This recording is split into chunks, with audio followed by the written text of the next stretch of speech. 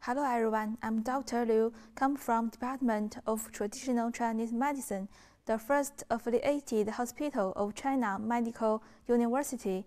This class, we will learn acupuncture treatment of obesity based on the traditional Chinese medicine.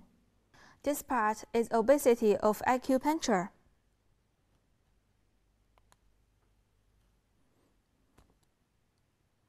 This class can be divided into 5 parts: introduction, etiology, and pathogenesis, differentiation, treatment, and remarks. The part 1, introduction. Obesity means the body weight being over 20% than the standard level, resulting from the fatty accumulation. It can be divided into simple obesity and secondary obesity. The former is more common than the latter. Next part is etiology and pathogenesis of obesity. Simple obesity is caused by overeating or lack of exercise and may not be related to the changes of nerve system and endocrine system. Secondary obesity is due to ailments of nerve, endocrine, and metabolism, or to inheritage and modification. Next part, differentiation. Syndrome differentiation and treatment is the basis of TCM treatment.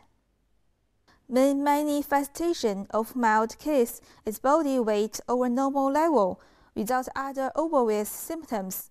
In several cases, there appear lassitude, shortness of breath on exertion, slackness or fullness in epigastric region, dislike to speak, excessive sweating, even puffiness of the face or swelling of the limbs.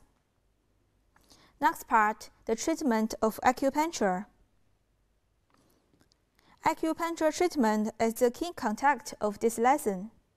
Acupuncture treatment of obesity can be divided into basic treatment and alternative treatment. The method of basic treatment is to remove damps and resolve phlegm, remove obstructions from characters. The point of Yang-Ming meridians of both hand and foot tie-in meridian are selected as the basic points.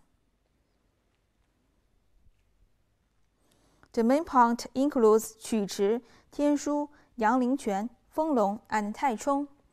The location of acupoints have been introduced in the previous course and will not be introduced in detail in this lesson. Qu Chi and Tian Shu are used to regulate qi nao in Yang-Ming meridians, Yin Ling Quan and Feng Long for eliminating damp and heat, resolve phlegm and fight. Tai Chong is performed to adjust qi activity by soothing the liver. Addition points include fatty abdomen plus Gui Lai, Xia Wan, and Zhong Ji, constipation plus Zhi Gou.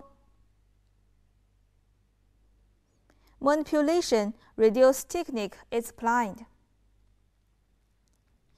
The alternative treatment conclude ear acupuncture and electroacupuncture. The first one is ear acupuncture. Manipulation: selected ear points, stomach, ear shenmen, subcutis, and endocrine, and apply filiform needles, retaining for 30 minutes, or embed seeds on these points and ask patient to press the seeds 1 to 3 minutes at each point prior to each meal. Next part is electroacupuncture. Tian Shu, Zhong Wan, Xia Wan, and Zhong Ji are chosen and electro-stimulate with 100 Hz is applied for 30 or 6 minutes each time. To sum up, acupuncture is good at treating simple obesity. For secondary obesity, corresponding treatment should be given to correct the dysfunctions of involved systems or organs. Diet control and cycle exercise during the treatment is strongly recommended. That's all for this lesson. Thank you for listening.